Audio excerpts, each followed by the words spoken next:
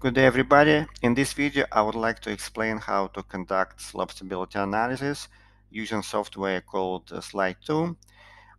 Before we start drawing slopes and doing any calculations, let's just go to View and we'll look at the limits. So this is very important. This is first step. If you have a very long slope or very high slope, you'll need to adjust X and Y coordinates. So maybe probably make it a little bit longer. Maybe make it 100 meters or 200 meters, depending on the length of your slope. And same thing with the Y coordinates. If it's a high slope, then you have to adjust. You see here it's limit only 21 meters. So in this case, you probably add more. For this particular case in this tutorial, I don't really need to do that, so I just cancel it. So let's go to the next step, which will be analysis. And first of all, we'll start with project settings. So project settings, first we'll make sure that we have metric units. And then failure direction. This is very important. Sometimes people make mistakes. Well, they don't really make mistakes. Software doesn't work. It's because for this setup, you will see that you will need to draw the top of the slope on the right-hand side, and the slide will be in this direction from the right to the left. So if for some reason you drew a slope which is top on the left and the slide will be from left to the right, you have to change the failure direction. So just remember this one, because sometimes students ask me how come it doesn't work. Well, it doesn't work because the failure direction is wrong. So this is very easy to fix. Even if you make mistake at first, you just come here and change. Okay. Next one, soil profile. Well, probably you don't need this one. Scenarios. This is, I think, improvement compared to the previous version. You have multiple scenarios. I tried to use it. I think the good thing is you can maybe play with different cases, like you can change groundwater table. Unfortunately, you cannot change the properties. So the properties will be the same for all these scenarios. So I'm not sure if it's that useful. So, well, we're not going to use it in this tutorial anyway. Methods. So methods are actually very important. This is where you select methods of slope stability analysis. You see that you have a list of different methods. The one that you like, you can tick it and untick it. I like Bishop Simplified. I think it's one of the better methods. And I also don't really use Janbu. I like Morgenstern-Price, so I tick this box. So for Morgenstern-Price, if you know the theory behind this method, it has a different way of representing interslice force function. So in this case, it will be half sine, so I'm very happy with this one. I'm not going to change this one. And another thing that you can probably change a number of slices. You know that for limit equilibrium method analysis, software will divide slope into slices. In this case, preset as 50, so it will be 50 slices. I think 50 is too many. I'll just change to 25, but it's up to you.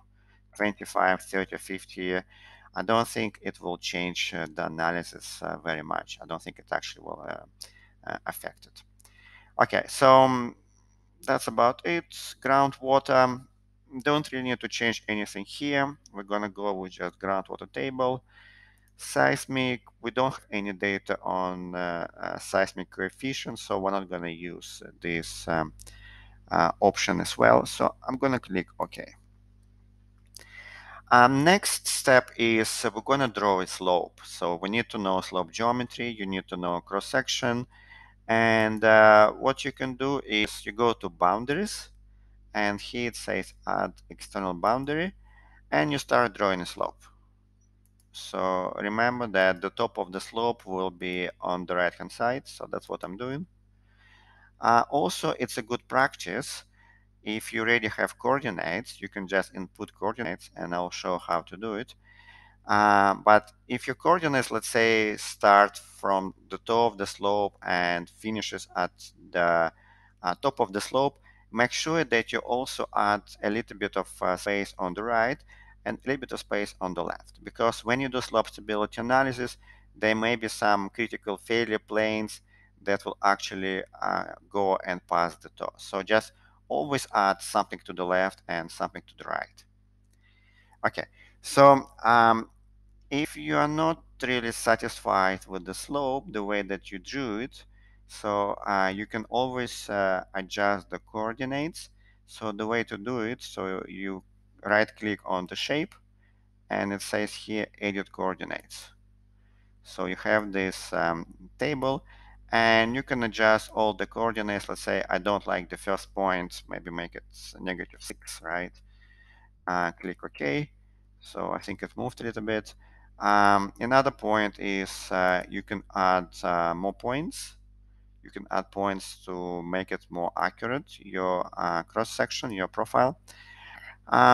What I want to do right now, just want to change, I want to move this point, make it perpendicular. And now I'm very happy. So I'm very happy with the slope. That's what I wanted to investigate. Okay, so next point is we're gonna draw different layers of rocks. For this particular case, let's have just 2 layers of rocks, and I'm gonna go to boundaries and add material boundary. And this draw boundary like this. Right click mouse, done. Okay, so this will be top layer, bottom layer. How do you know where to draw this boundary? Well, you should look at your cross section and you should look at your borehole logs. In the borehole logs, you will see the depth of each layer, so you have to measure the depth from the surface to make it accurate. Okay, so I drew the boundary. Now I'm going to assign properties to these 2 layers and make them different. I'm going to go to properties and define materials. So I already have 5 different materials that I can recycle. If, let's say, I have slope with more than 5 materials, I can always add another one, material 6. So let's say that material 1 is sandstone, and it has unit weight of, let's say, 23. We're going to use more Coulomb failure criteria, so this is the formula. You see there is different options. Sometimes you can even go with Hook Brown. So you can watch my video on rock data, how to use Hook Brown failure criteria to get cohesion and friction angle. So I believe this option is already built in. You will have to just change MI, which will be the one for sandstone. I believe it's 17. Then you'll need to provide unconfined compressive strength here. So, and then it will estimate cohesion friction angle. I'm gonna go with just more Coulomb. And typically we should already have some value of cohesion and friction angle. Let's say that it's very weathered sandstone and it has pretty low cohesion. I'll just put maybe 20, right? So I don't have any data, just I'm like make up these numbers. And friction angle is 35. Where you can get these numbers, you get these numbers from laboratory tests or from reports. This is something that you really need to know so that you can run this analysis. So I'm going to click OK. And okay, let's go back, material properties. And the second material, let's make it really hard, maybe granite. And that's fresh granite, put maybe 27. Cohesion, because it's really fresh, can be 3 MPa, and friction angle 45. Okay. So now I have 2 layers. What I'm going to do here, right click on the bottom layer, and you see this assign material, and I'm going to assign granite. So what I have now, I have sandstone on the top and granite at the bottom. So before I do analysis, I'm going to also draw groundwater level, right? So let's say that sandstone is very porous and it's very weathered, so there will be groundwater table in sandstone, but not in granite, because granite is very fresh and there is no water there. So what I will do, I'll go to boundaries again, add water table. Well, I don't know exactly where groundwater there, just draw it somewhere like this, and then right click, done. And it's asked, so groundwater will be in all the materials, and I'm gonna say no. I'm gonna say that it's only in sandstone. So groundwater level only in sandstone. Okay. So now we're ready to do analysis. The option that I like using for slope stability analysis, it's called grow surfaces and outer grid. You see currently it's not available, it's grayed out. So before in the previous slide it was available, but the way to get it back, you just go to surface options. You will select circular failure plane, so it's already preset, and then go here and click grid search and click OK. So now when you go here, surfaces, you will see that you can use outer grid, and that's what I'm going to use. You can change the spacing. From my experience, 20 by 20 it's very good, so don't really need to change much. I'm going to click OK.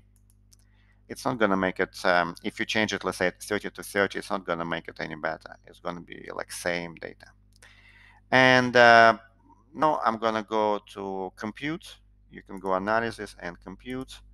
Well, I need to save it. Click save. And I'm going to do compute. So it's pretty quick. And now I'm going to look at the results, analysis and interpret. So let's see what we have here. Okay, so you see that this is the failure plane. Software will give you failure plane with the most critical safety factor. It's 1.79, so this is more than 1, which means that it's stable. What you can do is you can look at different surfaces. So if you click this one, all surfaces, so all the surfaces that software considered, right? And out of all these surfaces, it found the most critical with the low safety factor. Another thing, you can go to here, filter surfaces, and you have this filter here. Let's say you can look at 10 surfaces with the lowest factor of safety. Click OK, and it shows you here location. So you see that it's almost the same, not really much change, 1.78. Remember that I also selected Morgenstern-Price. So you see Morgenstern-Price gives you very similar location, and it also gives you very similar safety factors. So the results are pretty similar. And another thing before I finish this tutorial, you can click here, show slices. So it will show you slices, and then 25 slices. And then you can look at each of the slice data. Just click here, slice number 14, slice number 10. You see all the data here.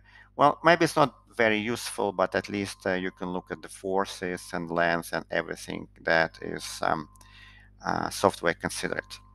Well, I need to finish this tutorial. It's only 15 minutes, and I'm about the time to finish it. So there are a few other things. I may record another tutorial, but this is the basics that will help you to do slope stability analysis and get good results. Well, thanks for watching this tutorial and have a nice day. Bye.